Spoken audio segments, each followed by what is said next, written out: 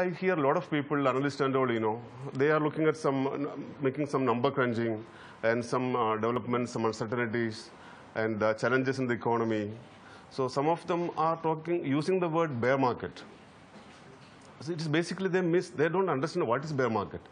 I will say what is bear market. Perhaps, I think 26 years ago when I entered the equities, I started my career.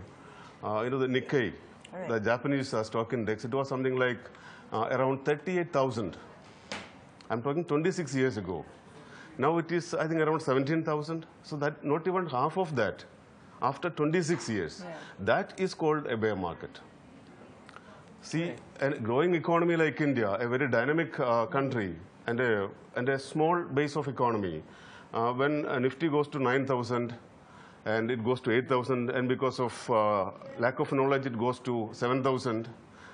Because of ignorance of a lot of people, including media, it goes to 7,000 and below. That is not bear market. That's only a correction of a rising market.